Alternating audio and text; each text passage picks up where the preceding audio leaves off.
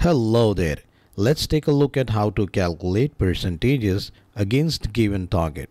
For example, if you have been given a target of say 5,000 and you have made a sales of around 4,000, how much percentage did you achieve?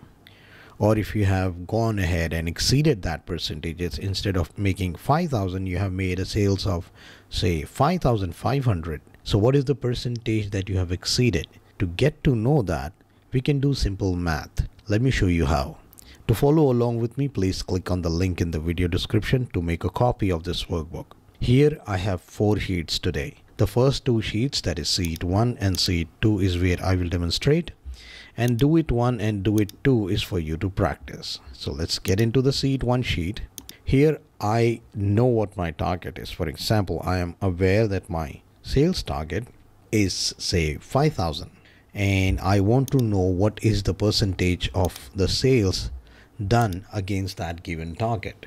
There are 2 ways to get this done. First is simple. I'll say this is equals to this divided by 5,000 and convert this into percentage. I can go into the home tab here and then select the percent control here.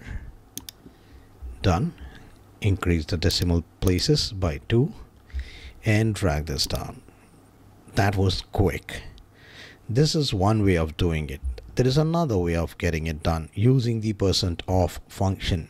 Here we are aware what is the percent target and we did that. Now let's try that with the function in sheet 2 sheet. Here I have my sales figure, I have my target. These are the random targets. This is not a fixed target. Based on maybe the tenure or maybe other metrics, the sales targets have been set for these set of employees. And to find out what is the percentage of target they have achieved, we can go ahead and do the similar math.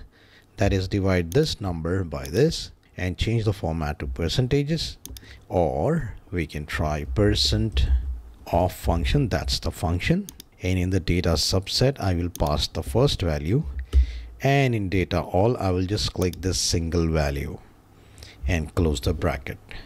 Now if I press enter, I will get that number which needs to be formatted in percentages. That we can do from the percent style control that is under the home tab. And let me add 2 decimal places. That is by using this control which says increase decimal, which is again under the home tab. And I'll drag this down. So that was a quick way of finding out the percentages against given target.